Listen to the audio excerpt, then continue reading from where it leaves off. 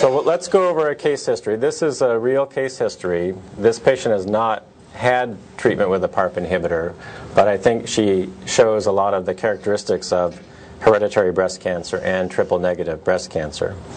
So she was diagnosed with breast cancer at age 55 and noticed a palpable mass. Her mammogram was negative, so the tumor did not show up on the mammogram. Her tumor markers were all negative, so she was triple negative. And she was diagnosed with an inflammatory breast cancer, so she got neoadjuvant chemotherapy. But we used the standard drugs, adriamycin, Cytoxan, and Taxotere. She then went to surgery. And at surgery, she had a residual 5-centimeter tumor, and she had 5 axillary nodes positive.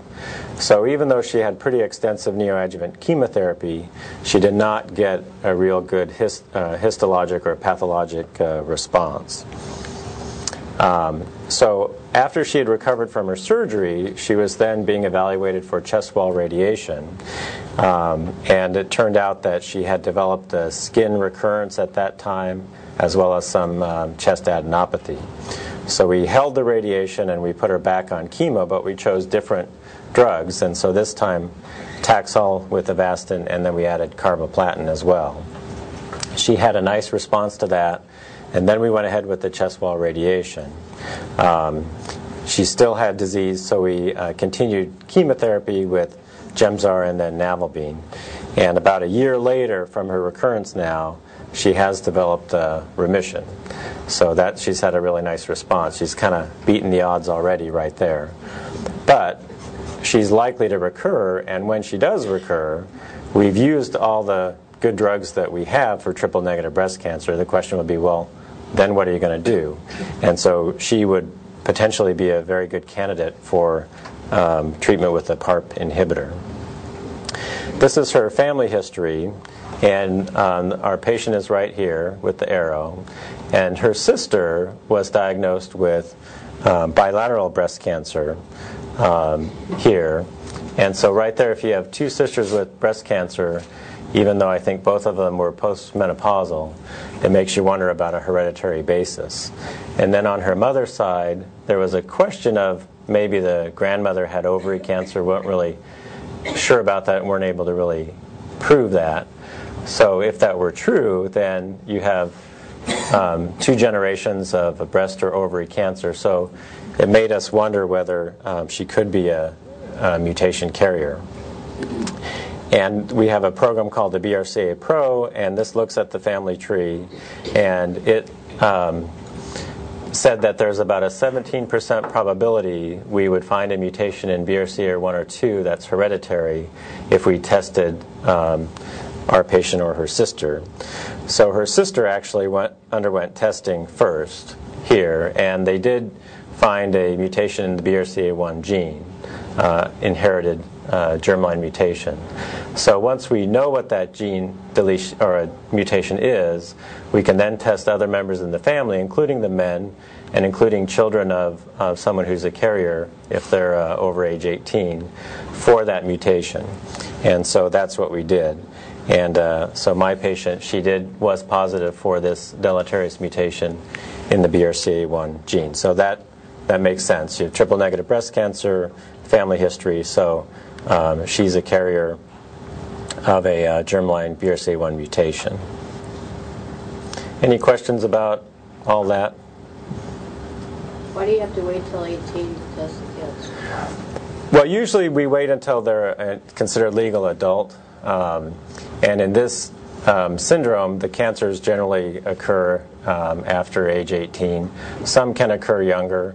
So you can test younger, but then you need to have parental consent and go through a little bit more risk-benefit with that. So generally we would not test until 18 unless there was some compelling reason to think that a person was at risk before that. Okay, so that's part 1. And let's see, I get to part 2.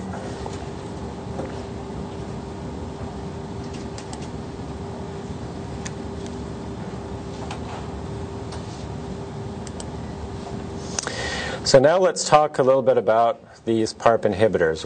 What are they? Well, we know that in cancer, cells grow and then they grow without control of that balance. So you get cell proliferation that's unregulated.